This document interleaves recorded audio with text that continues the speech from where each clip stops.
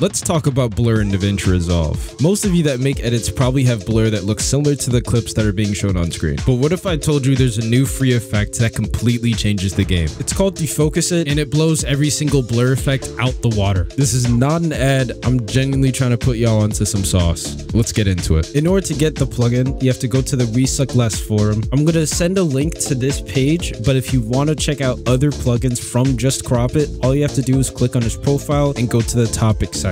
Anyway, to download the DefocusIt plugin, scroll all the way down and install the latest version 1.1. I've been using the 0.1 version for about like a couple of weeks, and even that one's good. And he improved it since then. So let's go through this plugin and see how amazing it is. So I have this Naruto clip here, and this is what it looks like without any blur. And now I'm going to enable the DefocusIt setting. Here's what you're met with. By default, you're on linear very blur mode. If you want the full screen to instantly be covered really quickly, you can just switch it over to defocus. And I'm going to go over what these menus do. First is this interesting menu called Bloom. Bloom is something that is featured on the regular defocus node, but it doesn't really have a lot of control with it. The DefocusIt node gives you a little bit more control, and you can even view what the bloom itself is doing. So if I change the range, you can see what parts of the scene that the bloom is affecting, and the saturation and the strength of it. Another thing this macro offers is the ability to mask the bloom. And you can put in your mask into the purple arrow. It will mask the bloom. Or if I want it to be on Naruto's head, I can put it over here. And this can allow for more stylized looks and more creativity, which is very fun. If I look at the mask layer and move the circle mask around, you can see exactly what this bloom mask is doing. Next, we have lens type. You can change the type of bokeh that is added. At the moment, there isn't really a mode to put in a custom lens type, so hopefully that will be added in the future. And then you have this filter mode down here. This is pretty much switching the blur type from using the lens blur based toolset, which gives you all these lens types, which changes how the blur looks and how the bokeh is processed. And then you have Gaussian blur. And Gaussian blur is very basic. It just blurs everything. There's no real customizable aspects of Gaussian blur. I would keep this on lens blur if you want to use this for an edit. And then on the bottom, we have DefocusIt strength, which is an overall strength for the whole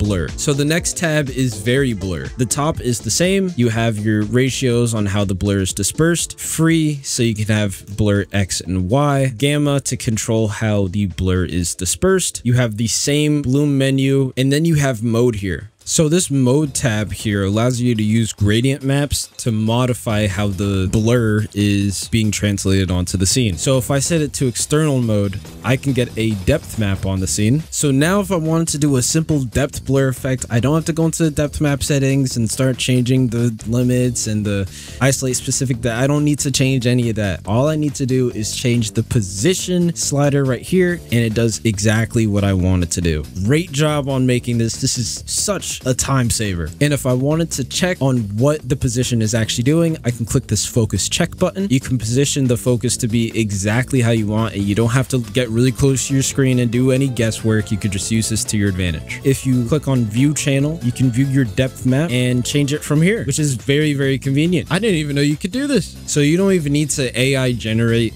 a depth map. You can literally just use the paint node and do something quick like that. Set it to very blur and the mode on external. Then I get a paint node and connect that to the original media and set the stroke mode to stroke so it lasts for every single video frame. Basically what I'm going to do here, everything that I want to be in focus will be white like this, and then everything I want to be out of focus will be black like this, and then everything else is going to get a nice bit of gray, right? So I'm just going to quickly take out the scene.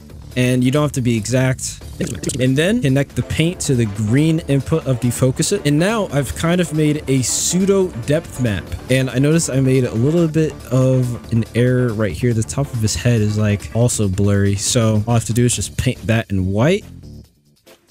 And I can directly change the depth of my scene just using the paint node instead of using all the GPU power on AI generating a depth map. So that's something that you could try for your next edits. Next, we have the bokeh quality. So if you want it to be really high quality, you can set it to 10. But if you want like a quicker, faster render, I'd recommend just leaving it on the default setting of 5. And then you have different methods. So you have the defocus, the multi-box method, and the softening method. I just leave this on defocus because it looks the best. If you want want to have a dynamic tilt shift blur, you can use the linear preset. If you want radial blur, just click on the radial preset. The position and gamma will affect all of these. These presets are very helpful. So if you want a really clean looking tilt shift blur looking effect, you set it to reflect, and these lines are going to be controlling what is in and out of focus. And when you use any of these other mode presets, this offset handle appears, and what this does is change the size of the gradient map that you apply. So if I want it to be radial, it's all blurry here. But if I want to open up and expand, all I have to do is change the offset, and then I could go to focus check to see what's in focus, and that's pretty much what it's doing. And changing the gamma will change the fall off of how the blur works. So yeah.